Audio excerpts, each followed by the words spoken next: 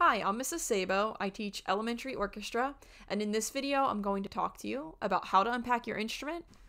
So right here, I have a violin or a viola case. They pretty much look the same, and there's a couple different types. This type is the type you would see with a lot of the rental instruments.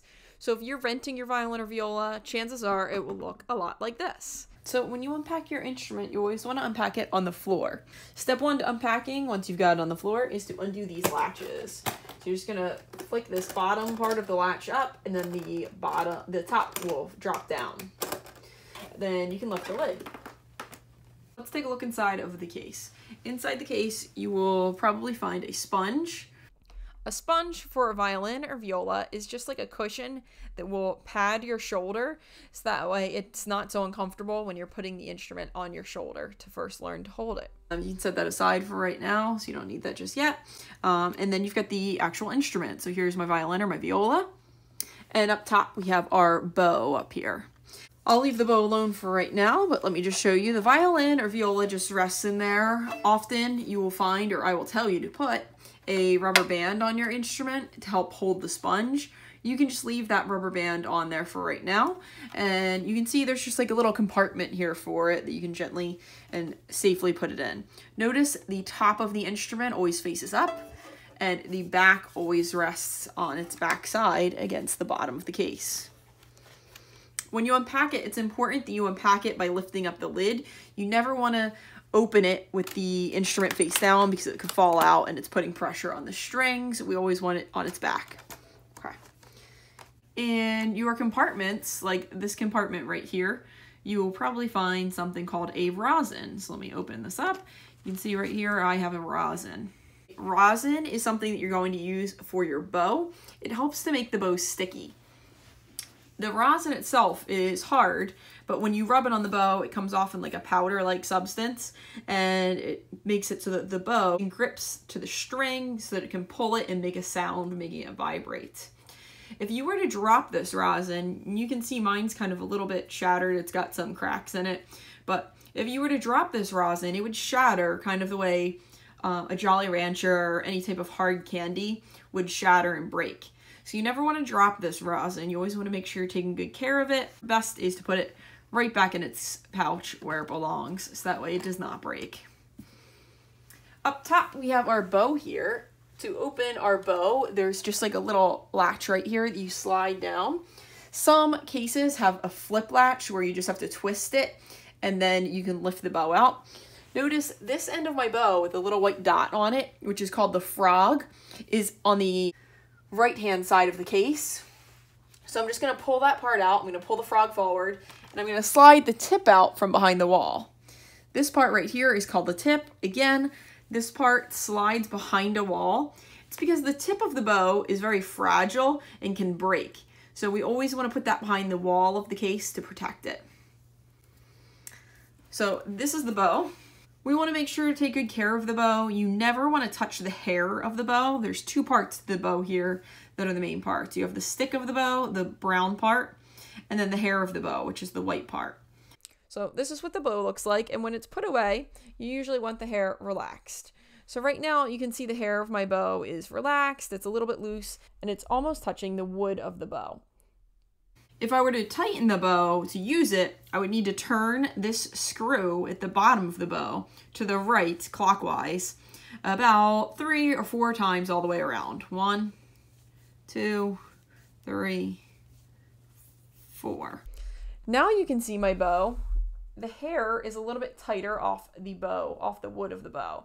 It's so tight that I can just about fit my thumb through the middle and have a little bit of space without it touching.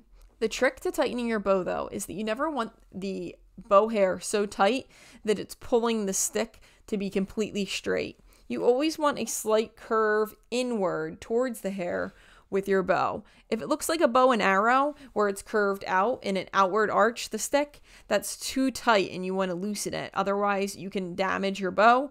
A common thing that will happen is the frog will sometimes crack here, or your hair can just pop off your bow from the top up here. So, and that's usually something that's going to pretty much ruin the bow. So you want to take good care of your bow by not over tightening it.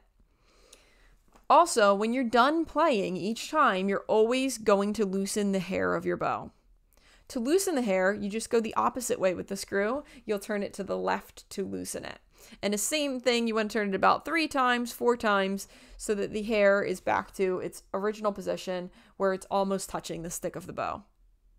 When you have the hair of the bow tightened, it's almost like the hair is playing tug of war. Now, you might want to play tug of war for a couple minutes, or maybe on field day you play tug of war, but you wouldn't want to do it all year long or all day and all night long. You want to have a chance to relax and recharge. The same thing is kind of true for the hair of your bow. It needs a chance to relax before you play it again when you're not using it. So anytime you are not using your bow, you want to loosen it and let the hair relax, and then put it away in its case safely where you will not accidentally break it, step on it, anything like that. So your instrument always needs to go in its case so that way it does not get damaged. And then I can latch it in place so that it doesn't fall out when I go to close it. That just holds it up so that way it doesn't fall.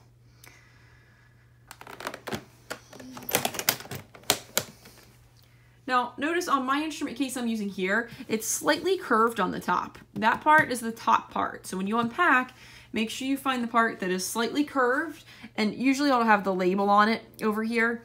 That's the side that is the top of the case. The latches and the handle should be facing you. When you open it, you don't want to open it backwards. Some cases are a little bit different though. There are other cases, for example, like this one, that have a zipper instead of the latches. If you have a zipper case, you would just undo these zippers that are up front, take it around to the back. Same thing on this side, unzip it, take that zipper around to the back. And then some of them have like a squeeze latch, like mine has right here. I'm just gonna squeeze this on either side and then it opens up my case. So that's another type of case you might see. Again, make sure the top of the case is up. A lot of times cases will have a carrier or little feet on the bottom of the case. Make sure the bottom of your case, again, is down for violins and violas. All right, let me take you over to a cello case now. A cello or bass case is going to look something like this. It's got a zipper on it, it rests on its side, and the string part is up front. To take out the bow of this case, the bow rests in this front pouch that's got a long sleeve in it. To unpack, you really want to take out the bow first, so that way you don't break it. So I'm just going to slide this bow out. Notice the tip was in first. The frog is what I'm holding it by. So I slid that bow out. I can tighten it a little bit, just like I did for the violin, about 4 turns. Can fit my thumb through the middle. Still got that nice curve I'm looking for. And my bow is tight now, so if I wanted to play with it, I could. I'm going to put my bow safely aside though. So you could put this on a table or somewhere that's safe that you're not going to accidentally step on it, or that another family member or a pet might get to it. You want to put it somewhere safe. In one of these pouches here, you'll have a rosin. You can unzip that and you'll use that for your bow eventually, but we're not going to be using the bow just yet. And to open the case itself and get the instrument out, I'm going to pull the zipper, which should be on the top part of the case. And then I can just slide the cello out like this.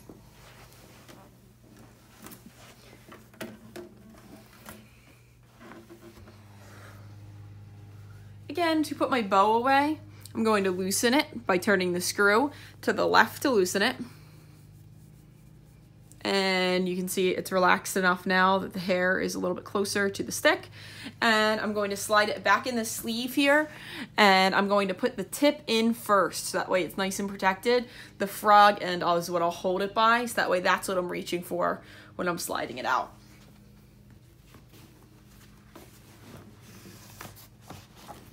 And then I'm just going to do the Velcro up, and my instrument's all packed up again.